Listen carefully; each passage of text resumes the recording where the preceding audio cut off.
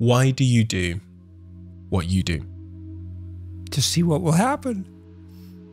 Some programs you cannot predict, right? You cannot predict how they're going to end. You have to run them. Well, I believe that truth will save the world. I believe that. So you speak truthfully and you watch what happens and you take your consequences, and maybe you hope and have some faith that in the final analysis, things will work out in your favor, but perhaps they will and perhaps they won't. But that's faith, eh? That's faith. Faith isn't believing in things you regard as ridiculous, sacrificing your intellect. It's a decision, Will truth, beauty, and love save the world? Well, you can find out. Everywhere I go now, it doesn't matter where I land, in what airport, or if I walk down the street, 3 or 4 people will come up to me and they'll tell me, I was in a dark place, I was anxious, depressed, nihilistic, drug addicted, alcoholic, homeless, in jail, you name it. Bad relationship with my girlfriend, bad relationship with my parents. I've been watching your lectures or reading your book. I've been trying to tell the truth and get my life together, and everything is way better.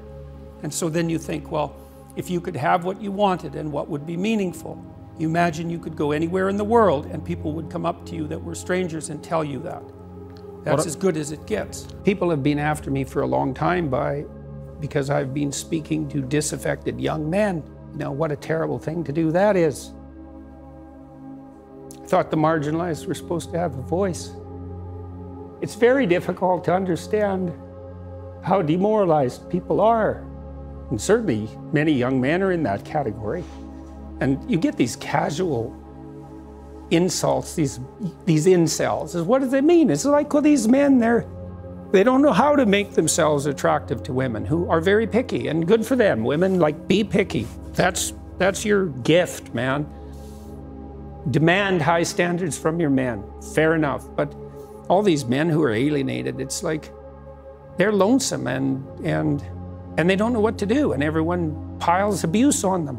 I don't usually think about these things, but I was after my talk last night, and so all these people line up, and they have their 15 seconds with me, and they're kind of tentative. They're excited and attentive when they come up to talk to me, and then they have 15 seconds of time to tell me something. I'm really listening to them, and they're hesitant about whether or not to share the good news about their life, and I think it's often because when people share good news about their life, people don't necessarily respond positively.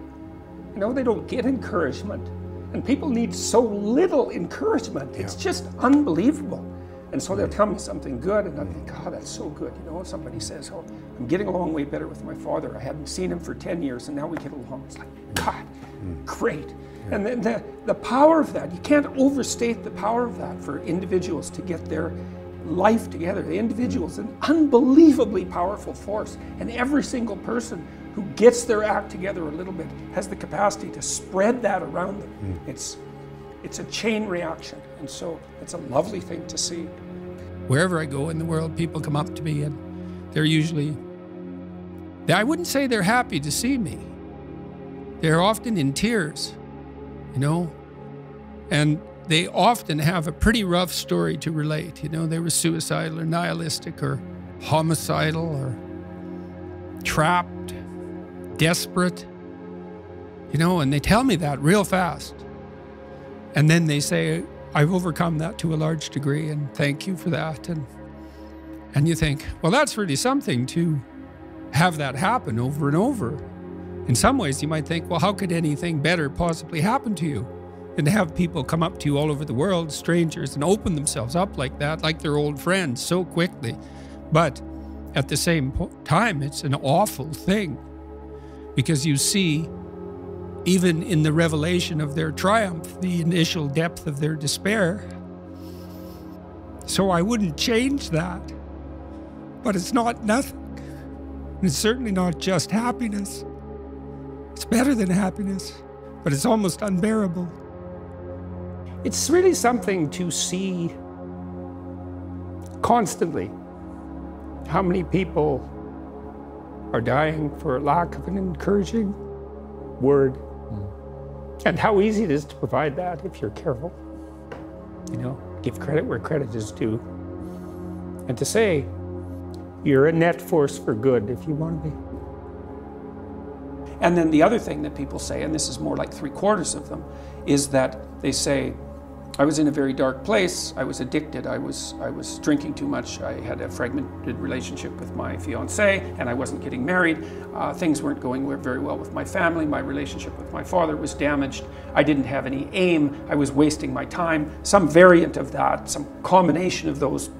And they said, well, I've been watching your lectures, I've decided to establish a purpose, I'm trying to tell the truth, and things are way better. What is your end game? What do you want? That's all. That's what I want. I want to help as many individuals as possible become more courageous, more truthful, and more engaged in the pursuit of individual, familial, and social harmony.